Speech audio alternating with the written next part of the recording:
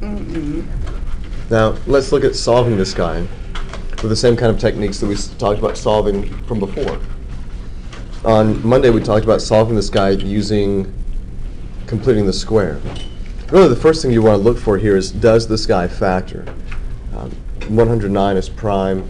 It's not going to help you out. You're not going to be able to factor this guy. But we know that this guy is going to be a great candidate for completing the square because not only do we have a lead coefficient of 1, what about this middle coefficient? It's even? It's even, which means it's going to be easy for us to do what? Sing it. Divide by 2 and square it. What? Yeah. Now, before I can do that, though, we have to move the 109 to the other side. So x squared plus 20x equals negative 109. Now, remember what we're trying to do is that we're trying to find a number to put here so that whenever I factor, I get a square. Now, it's pretty easy to figure out how this stuff factors. We've talked about this before. What's half of 20? 10, and then So I'm going to put the 10 down here, and then when I square the 10, what do you get? 100. You get 100.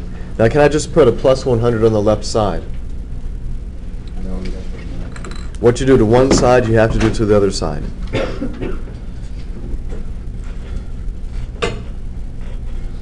You all agree with that? Yes. Now remember, I put the 100 here so that I could get a perfect square binomial. And I put the 100 here because what I do to one side, I do to the other side. So the reason I wanted this so that I could have a square, but why did you want to have a square in the first place? So I could use the what? Nope. I was completing the square, so I could create a situation where I would use the square root property. So now that I have a square equal to a constant, I will use the square root property and take the square root of both sides, just like this. What must we remember when we use the square root property? We have to remember the plus or minus because how many solutions am I expecting? 2. So I'm expecting 2 because the degree of my polynomial in the original equation was 2.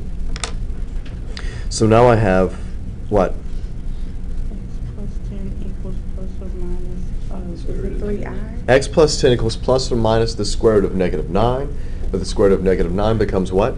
3i. 3i. The square root of 9 is 3, and of course the negative factor inside is what gives me the I outside. Am I done here? Well, when you have that I, it's nothing else you can do. You can go to 10. When we solve, it's all about getting x completely by itself, right? That means I've got to move the 10 over. And we talked about how when we move things from one side to the other and the plus or minus is already in play, it needs to go in front of that. So I'm going to write negative 10 Plus or minus. Yes, that's right. X plus or minus 3i. Now, you mentioned before that since I've got the I here, I could separate this, but I'm not going to be able to do any more simplification. So I could go ahead and box this, and I would be totally fine with you guys doing that. You may also see your answers written like this, using that set notation, and we could say x equals negative 10 plus 3i and negative 10 minus 3i. So we can just list our solutions like this. So this is what we did last time. And now we're going to see what happens when maybe things don't factor and the quadratic formula, excuse me, and the completing the square does not work very well for us.